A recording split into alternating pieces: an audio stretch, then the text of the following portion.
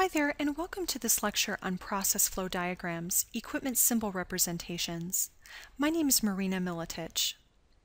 This group of symbols is also a cornerstone in almost every chemical process.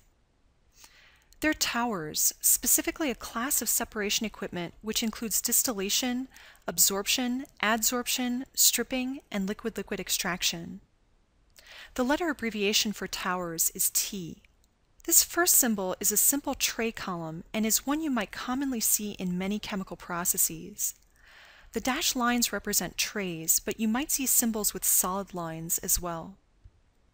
This second symbol features large X's in two sections of the column, which means it has packing which was dropped in from the top and is most likely supported on mesh-like trays.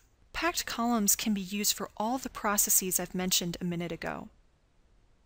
This third symbol is used for two-stream continuous flow separators, such as absorption columns, stripping columns, and liquid-liquid extraction columns.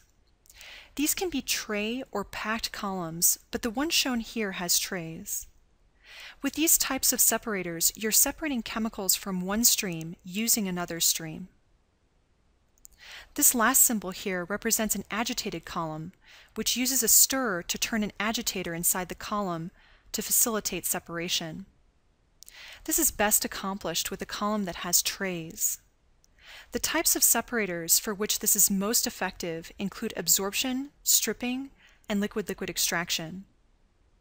Because of the type of separator this column represents, this symbol almost always should have two streams coming in and going out of the process unit, as shown here.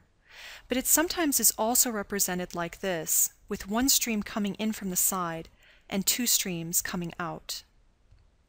Before we discuss these separators in greater detail, something to note is that distillation columns separate one stream into two or more using heating, and more specifically, it separates chemicals using boiling.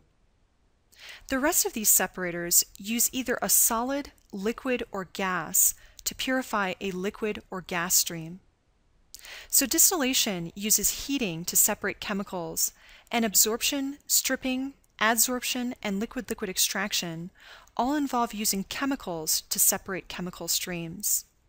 This means that these spent chemicals need to be disposed or regenerated in some way after they've been used to purify the other stream.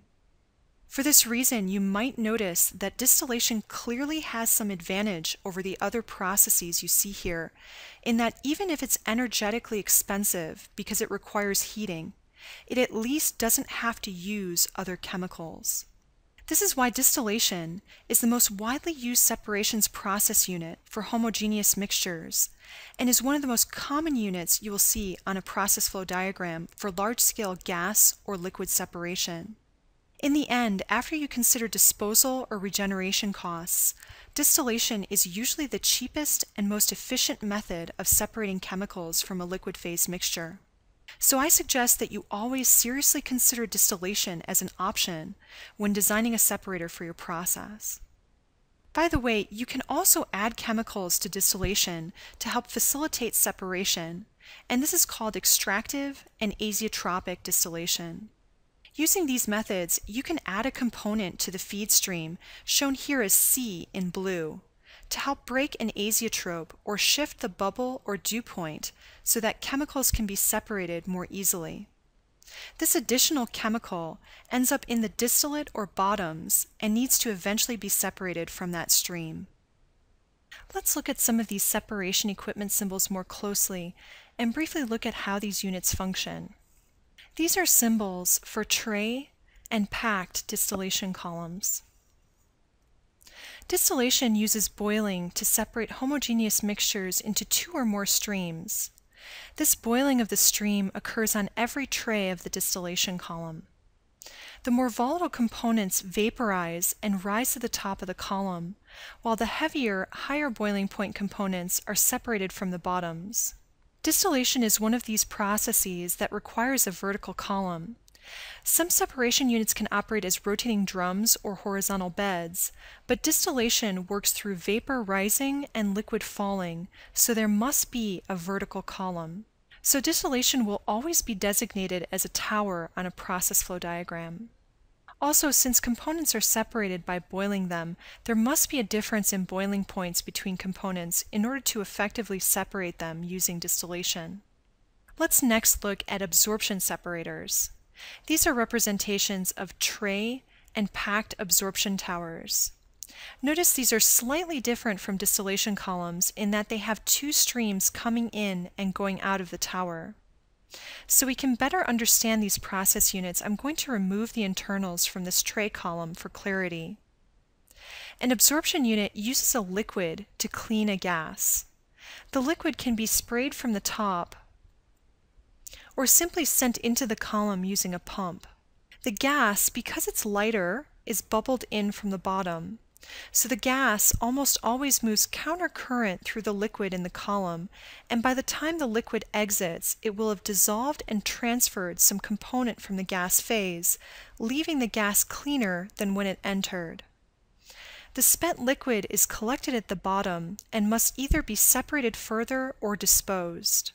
Because this separation technique is based on solubility, components being transferred must be more soluble in the liquid phase compared to the gas. And as you might guess, a common liquid used in absorption is water. Let's next look at the process, which is essentially the reverse of absorption. Stripping columns can be tray or packed towers. The purpose of a stripping column is to use a gas to clean a liquid. Like absorption, the liquid can be sprayed or pumped and flowed into the column. Clean gas moves up the column while contaminants are transferred to it from the liquid phase. This results in a clean liquid exiting the column at the bottom and the gas with the contaminants leaving from the top. This spent gas is usually vented or further separated. As with absorption, because solubility is the driving force for this separation, components being transferred need to be more soluble in the gas phase compared to the liquid, otherwise the liquid won't be purified. Common gases used in stripping columns include steam and air. This next process unit is used extensively for large and small-scale cleaning of liquids and gases. Adsorption units use solids to clean a liquid or gas. For this reason, a packed column or a packed bed must be used. In the case of a vertical tower, this packing can be supported on trays or for a horizontal bed placed in tubes or in a horizontal cylinder. No matter what kind of configuration, for adsorption units, some solid material must be used in order to adsorb contaminants from the process stream being sent through. Liquid or gas is sent through the column and is passed through the solid adsorbent packing. This solid preferentially binds to some adsorbate which needs to be removed from the process stream. And the liquid or gas leaves the process unit cleaner than when it entered. Because of the nature of this type of separation, the solid needs to preferentially and specifically bind with or trap whatever component needs to be removed from the liquid or gas phase. Notice that only the process stream is shown here. However, periodically the packing needs to be removed and either regenerated or landfilled. Examples of solid adsorbents include activated carbon, which is frequently used for purifying water, silica, and various clays. This last separation process unit, liquid-liquid extraction, is another method for purifying liquid streams and can use either tray or packed columns. Liquid-liquid extraction is a separation method where one liquid is washing another liquid. In order for one liquid to clean another effectively, the two liquids must be immiscible and of different densities. Also, because this separation technique is based on solubility, components being transferred must be more soluble in the solvent phase, the liquid doing the washing. Otherwise, the contaminant will not leave one liquid to go to another. If any of these criteria is not met, this separation method will not work. The two liquids enter at opposite ends of the column, the heavier, denser liquid being pumped and introduced from the top, and the lighter, less dense liquid sent through the bottom. Since these liquids are immiscible, the bubbles in this diagram signify one liquid bubbling up through another liquid. These two liquids flow past each other countercurrently. The process fluid exits the column, and the spent liquid solvent must be further separated or disposed.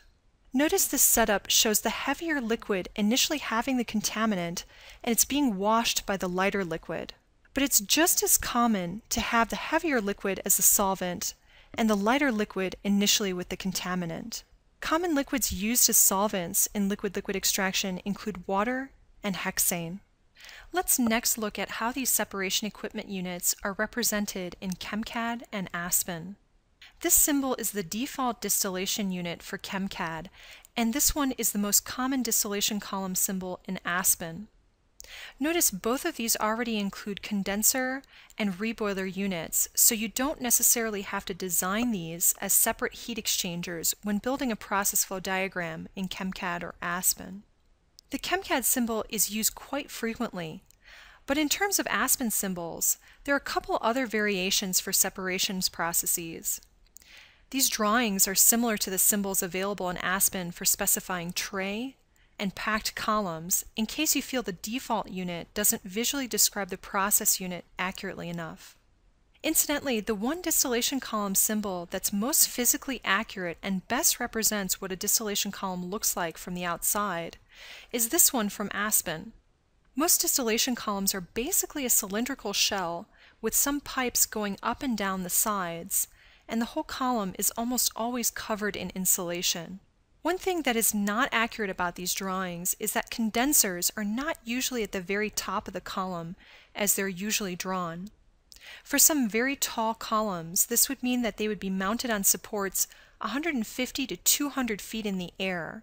Not only is this dangerous and makes the unit difficult to access and service, but it's also unnecessary because reflux can be pumped back up to the top of the column fairly easily.